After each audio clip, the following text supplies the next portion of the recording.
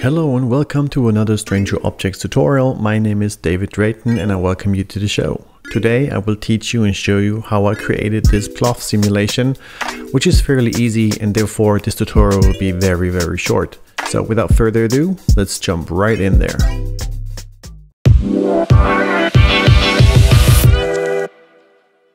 So welcome back. Here we go. First of all, we want to delete everything we got in our scene file. So press A and X and get rid of everything. Add a plane, go into edit mode phase and scale it up by 10. Yeah, I like to do it in edit mode so I don't have to apply to scale. So here we go. Next thing I want to do, I will add another plane.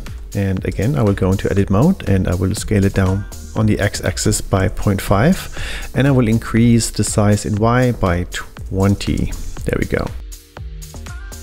In object mode, I will raise it above level so it just stops the flickering. I really hate that, but you don't have to do that. Back into the edit mode, I use Control R. Then you get that yellow line and I type in, let's say 250 to add 250 loop cuts to my scene. Click it and then it asks you where you want to place it. You just right click to confirm. That's basically it.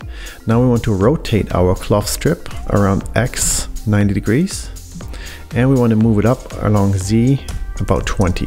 Here we go. Now it should be slightly above the plane we just created. Next thing we need to do, select the ground plane, come over here to our simulations or physics properties. We're going to give the plane a collision tag and we also want to increase the friction to 10. Next thing we need to do, select our cloth strip over here, go to cloth and go all the way down to collisions and activate self collision. Here we go.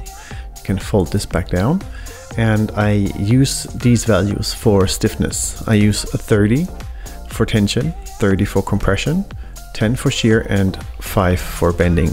It may depend on your scene file, scene scale, so be careful what you do. You don't have to be careful, but you have to experiment for yourself. Alright, this is basically it. Now we're going to press play. And here we go. We got the scene falling down. Everything is colliding with each other.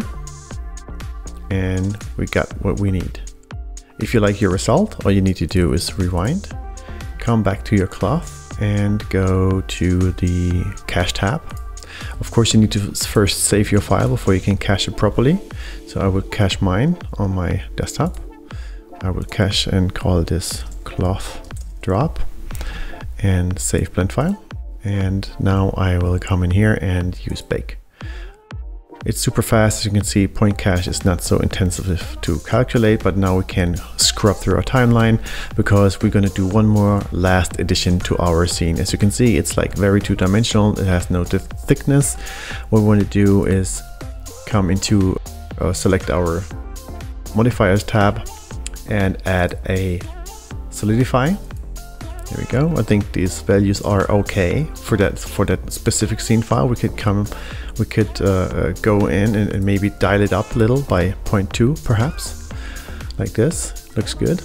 And last but not least, we want to also add a subdivision surface. We're going to add this right before the solidify because we want the subdivided object to be solidified, and we want to also add shade smooth just to get this right there. So now we got our solidify. Maybe 0.1 was okay. Let me just reset this to 0.1. Yeah, it looks much better. Like that, the result much better. If you move your camera up here, you can see that it's rounded. This is something that you don't want to have it, because actually you want to have it like you want to have those hard edges. All you need to do is go to the advanced tab and select boundary smooth all, but we want to keep the corners, and we got this fixed. So this is basically it, and all you need to do is shade it properly, give it some light and render it out. I hope you enjoyed yourself. If so, please leave a like, a comment and consider subscribing, and I see you in the next one. Bye bye.